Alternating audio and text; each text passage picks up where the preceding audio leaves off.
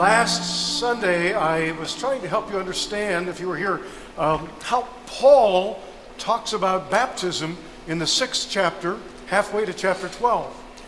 And one of the things we'd love to do is to have all of us who are believers in Christ, to all of us remember our baptism, to continue to do that.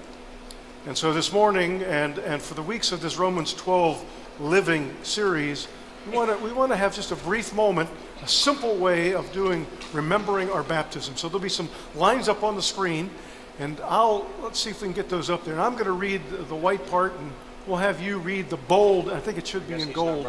Are we ready? Oh, I'm sorry. That's up to me. They can't do it. On the other side, they're looking at me like, what are you talking about? Well, we have it, but are we switched to him? No wonder. So let's remember our baptism. It's a wonderful thing to recall. Friends, remember your baptism. Cleansing seal of our salvation. By water and the Holy Spirit, we are made members of the body of Christ, baptized into his mission. Joy and thanksgiving.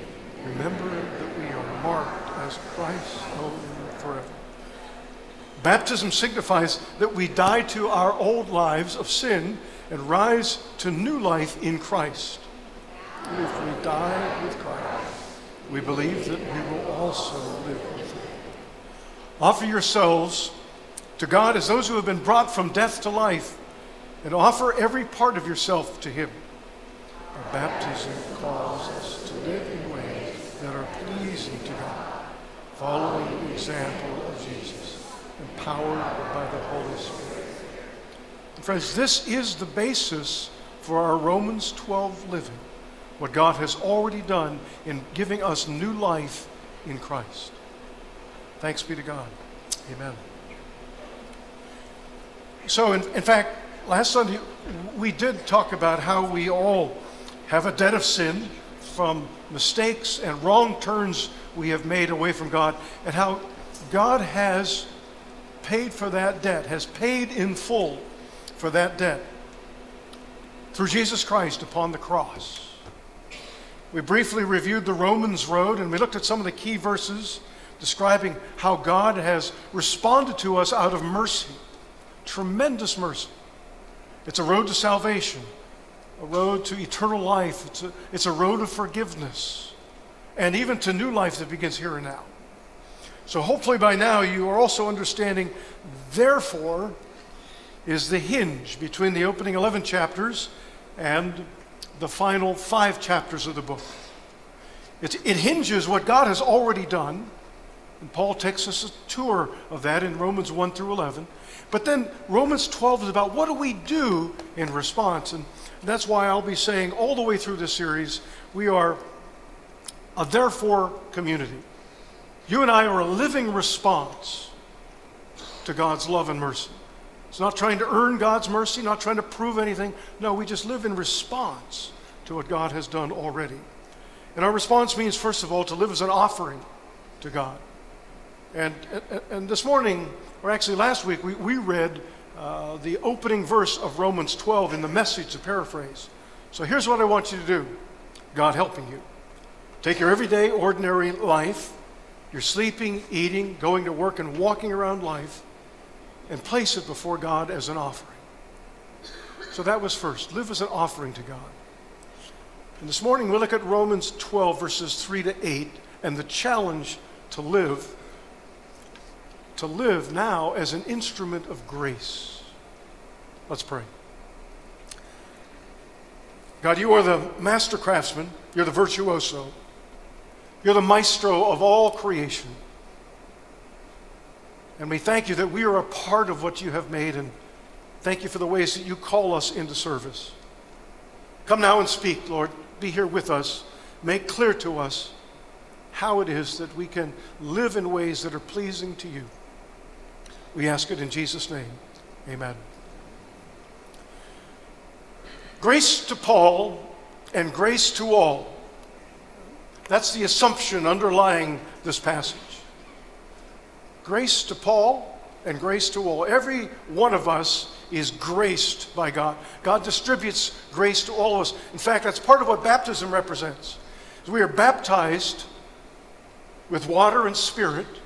That Holy Spirit presents us, confers upon us some gifts. And we're baptized into Jesus' mission. It's not just baptized into salvation. We also get baptized into a purposeful mission. Now, Paul certainly understood that when he writes. He understood he's an apostle and a teacher and an encourager because of that. He says, by the grace given me, I say to every one of you. He understood that he was an instrument of grace. But not just preachers and prophets, it's for all of us. Every single one of us is a recipient of that grace. And he says later in verse 6, we have different gifts according to the grace that's given us. Different gifts, but all of us are recipients of it. Each one of us is on the receiving end. You are a recipient. You're also a representative of God's grace. It's an amazing thing to think. It's a little bit like saying to you, you're an incubator. All right? God's grace comes and it comes to work inside of you. It allows gifts to start to flourish and to grow inside of you. And then at some point, those gifts become very obvious and expressive and manifest. They show up. It's a beautiful thing to know that God's grace is never finished with us. It's always working, transforming us and giving us. My gifts are different now than what they were 40 years ago. And if I live to be another 20 years, I'm sure they'll be different 20 years from now. But we continue to have gifts that are part of God's grace at work in our lives and gifts to share. I'm going to follow this morning the lead of a great writer, Marva Dawn, who wrote an entire book on Romans 12. And she picks up on a wordplay that Paul uses, actually in verse 6. There he uses a couple different choices he might use for the word gifts. Paul uses the word in Greek, charisma, for gifts. That's the Greek word, plural, charismata, in plural. But he uses that word. Yes, that's where we get our word charisma, or charismatic, our English word charismatic. But notice also it comes from the root word of charis, which is grace. It's significant because Paul is saying that whatever gifts we have, whatever talents, aptitudes, strengths we have, they are rooted in God's grace. It's a gift to us. So Marva Dawn, whenever she comes to talk about the gifts, she always calls them grace gifts. Grace gifts. Just to make sure we know we're not talking about a little package like Miss Susan showed the children, right?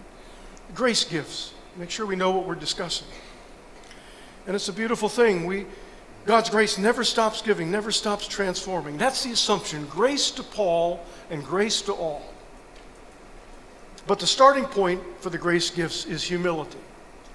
Paul writes, don't think of yourself more highly than you ought, but rather think of yourselves with sober judgment, in accordance with the faith God has distributed to each of you.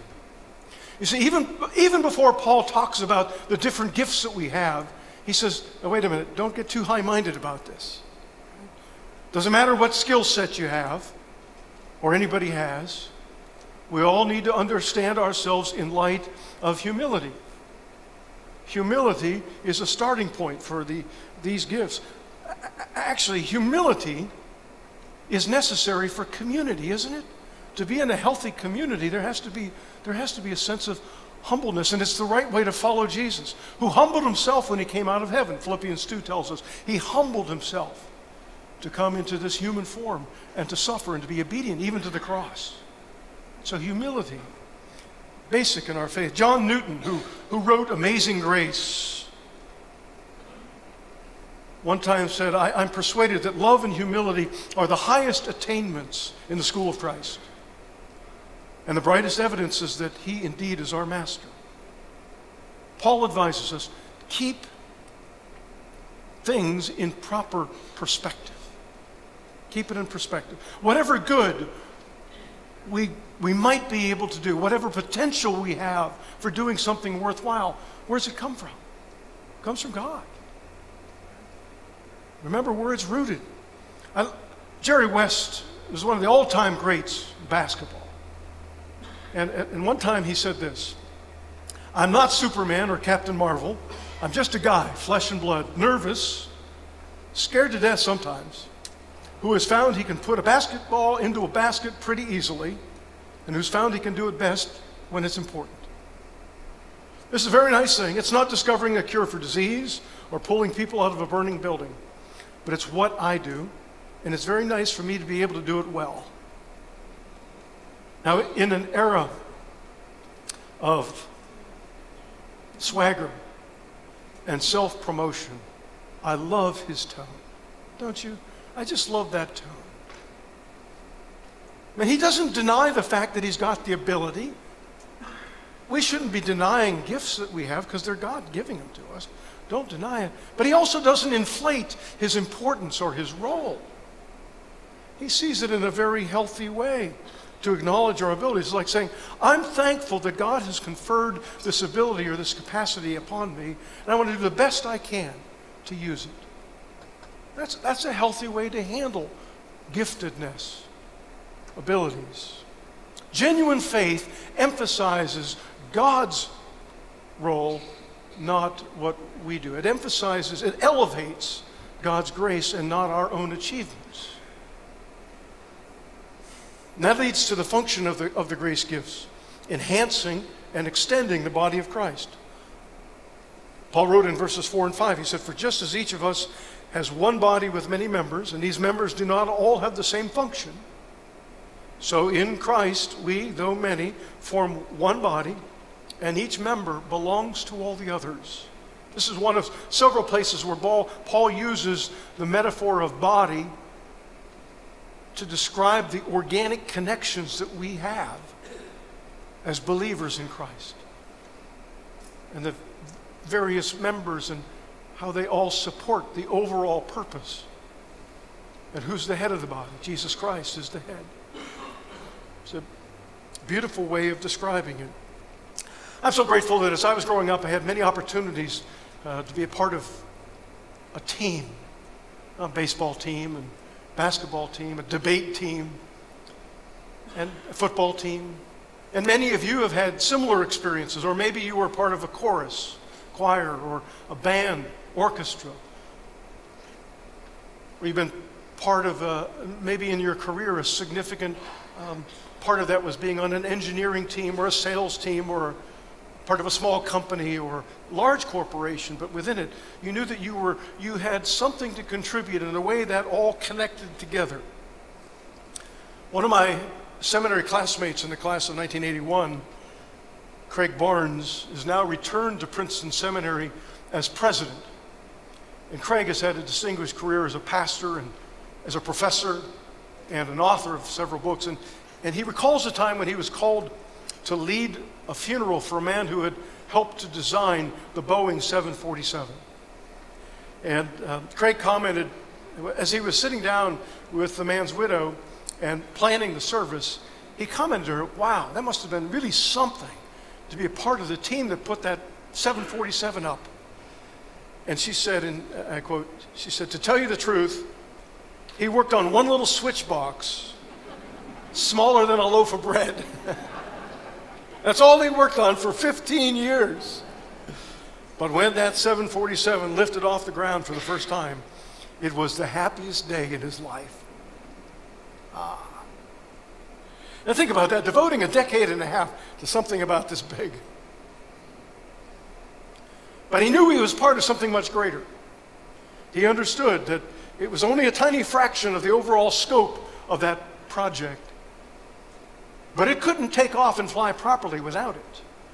And he knew he was contributing something to that great project. And the same is true for us with our grace gifts. All of us have something to contribute, and what we're a part of is far greater than what we can see or imagine. It takes off and it goes where we can't even see. And we're in on that. We get to be part of that. And Jesus knows it.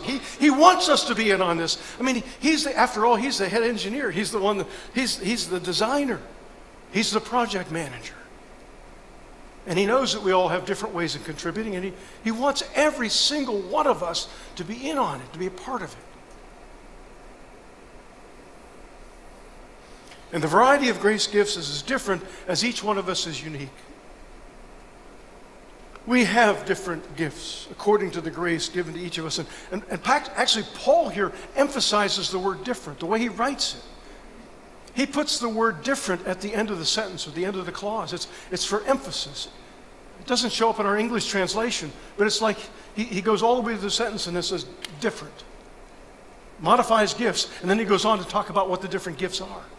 This is very important to him, this tremendous, dazzling diversity. I heard this week that Gene Engelberger, one of our members, was a part of the village's Seabreeze basketball team that very recently went to Utah for an international competition.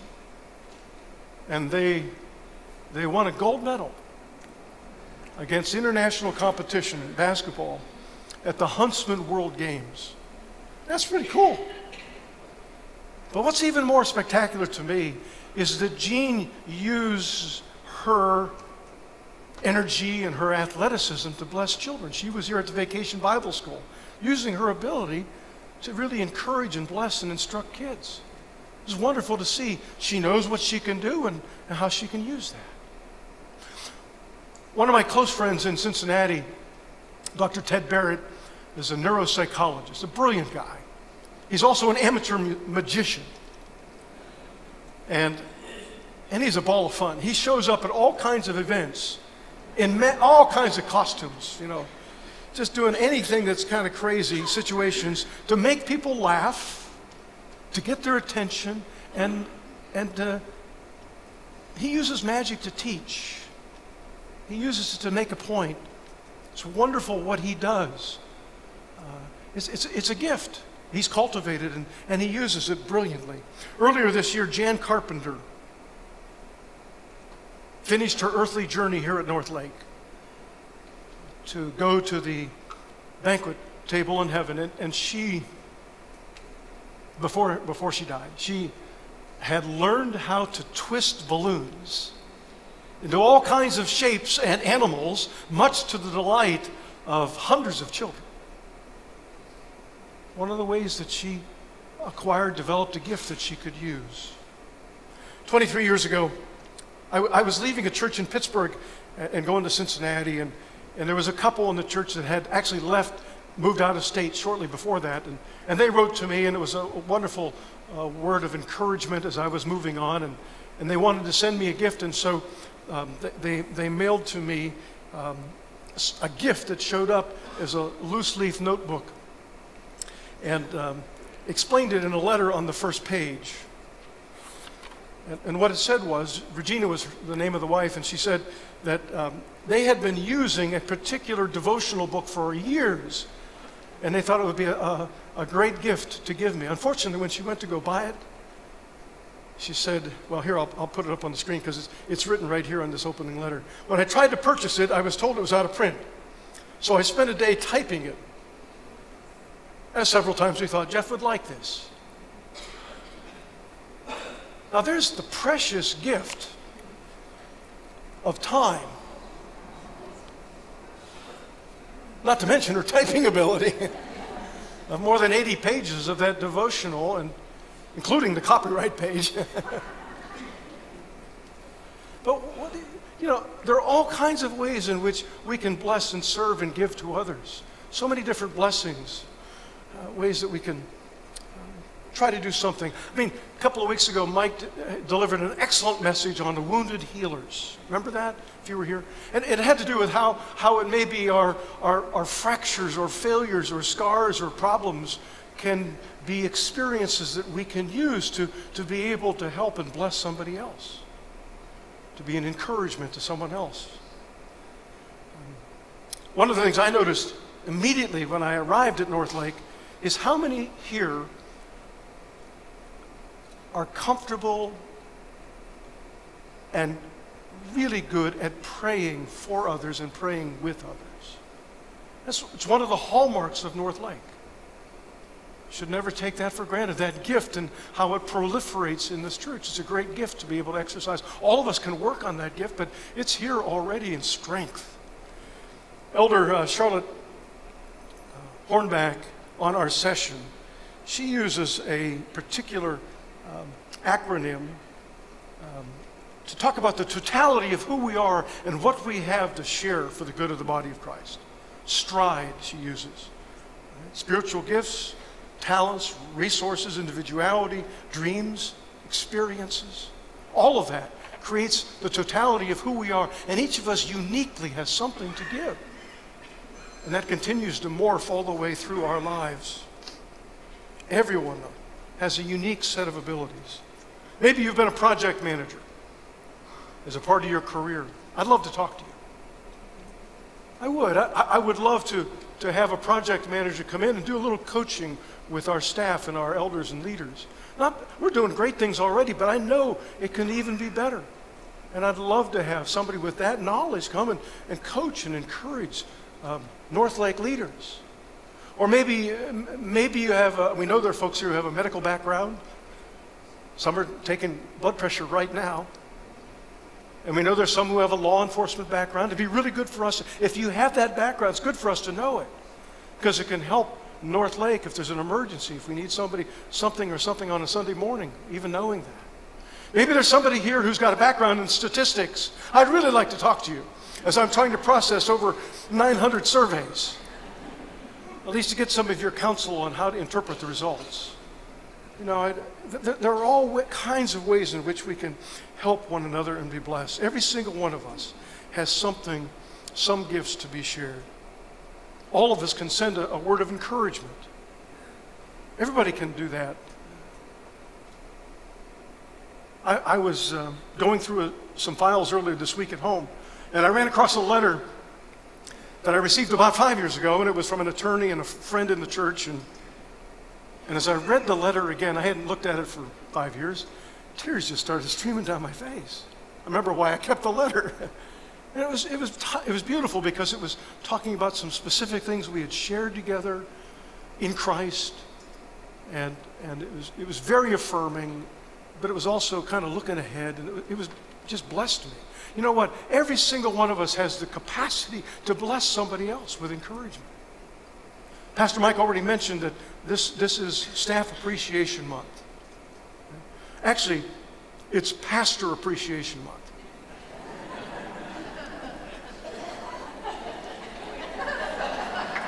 No, wait. No. So here's the point. Hallmark sells lots of cards, you know, by doing it.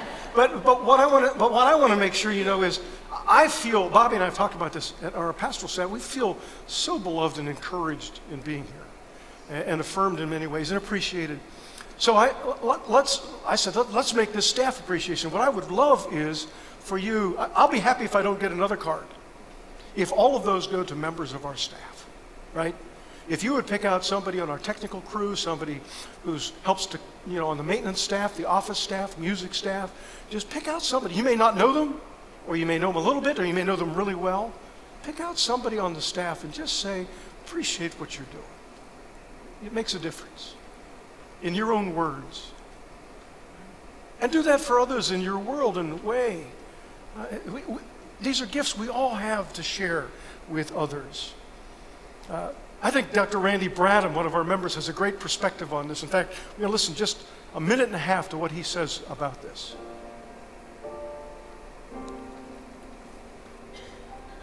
For me personally, it probably goes back to the way I was raised. My parents, both of them, were Sunday school teachers for decades. And as a matter of fact, as a teenage boy, I was often pressed into service by my father to teach a Sunday school class at the church if another teacher didn't come because they were sick or something. So it was kind of a family tradition to serve. And we served so much, in fact, that we were at the church almost every day for one thing or another. But in my travels around the country with my job, I've been a member of a number of different churches, and I think it's true, the old saying that 10% of the people in the church do 90% of the work. I've always thought that was inappropriate, and that it would be better if we would all do our fair share and serve. And Romans 12 is a wonderful instruction in that regard, where it says we should serve according to our talents. And it lists 7 talents, and there are many more, of course, but And teaching is one of those talents. And so I enjoy teaching a Sunday school class at 9:30 on Sunday morning. And we go through the Bible, and it's a service that I enjoy doing. It takes 3 or 4 hours a week just to prepare for it. But it's one of the things that I can do. And I think if each of us does a personal inventory, one of those 7 talents mentioned in Romans, at least most of us will have at least one of those. Wow. I think if I weren't leading worship at 9:45, I'd be in his class. That's a great way of looking at it. And it's so helpful to think about the variety of ways in which we can serve. He refers to the 7 talents or 7 gifts. And look, here's what they are. If your gift is prophesying, this is Paul writing now, he says, if your gift is prophesying, then prophesy in accordance with your faith. If it's serving, then serve. If it's teaching, then teach. If it's to encourage, then give encouragement. If it's giving, then give generously. If it's to lead, do it diligently. If it's to show mercy, do it cheerfully. There are many more gifts. This is just a sampler. And some of the gifts that show up are more obvious. You know, like they may show up on the stage like somebody doing guitar like Mac, or somebody singing like Mike, or drumming. I mean, Ralph. I mean, there's just different gifts that show up, and they're very obvious. But there are also a lot of gifts that are more hidden and not as well known. And they're there, and we have them to use and to share. And the whole point of what Paul is saying is don't bury your talent. Whatever gift you have, whatever it is, put it to good use. Jesus gives an entire parable on this, parable of the talents. Right? Don't bury your talent. Put it to good use. Share it with others. Romans 12 living is about that. It's about understanding we are recipients of grace, and so we continue to use whatever gifts we've been given to enhance and extend the body of Christ. That's the culture. That's the expectation at North Lake. And by the way, we're trying to build on that to make it even stronger, more intentional, more effective. One of the things we're doing is we've created a team of ministry coaches. So any of the folks who come to North Lake 101, the new member class, there'll be somebody who can meet with you one-on-one or as a couple and talk with you about what your passions and experiences are and how that could plug into North Lake. Individual coaching sessions for everybody. We think that's really important to try to help everyone feeling like our gifts are being used in the cause of Christ. You know, it's believed that master instrument maker Antonio Stradivari built nearly 1,000 violins before he died in 1737. And it's estimated that half of those violins survive. But only 244 of them show up on the official list of authenticated Stradivarius violins. So if you have one, it's worth something. Yes, it is. One of our worshipers at the church I served in Cincinnati, Paul Bartell, he was a school teacher. He taught music. And he realized that so many students needed to have instruments. He opened a small business called a Baroque violin. And so he rented and repaired violins and other instruments, mostly for school students and then eventually for universities in town, etc. And guess what? His business did really well. And Paul today owns a Stradivarius, made in 1703. The Lady Harmsworth, it's called. They're all named. Now, for several years, our church in Cincinnati had a small orchestra, 20 to 25 people who would play in worship. And they ranged in age from high school students all the way up to senior citizens and all levels of talent. But they'd come together, they rehearsed, and they'd play once a month. And in the violin section was Paul with his Strad. And it was really amazing. He'd bring this in. We had good acoustics, and he loved to play there. He was very generous. He actually would allow people to hold it with close supervision. And it's now on loan to a professional violinist. He would bring that to play. I remember asking him the first time about him bringing it, And he said, well, Jeff, it's not doing any good at home. And I want to bring the best that I have to worship. And you know, this instrument gets better the more you play it. The more you play it, the better it sounds. If you want to keep its sonorous quality, you need to keep playing it. And that's true. And it's true for all of us. And I want you to know, you are far more valuable than a Stradivarius.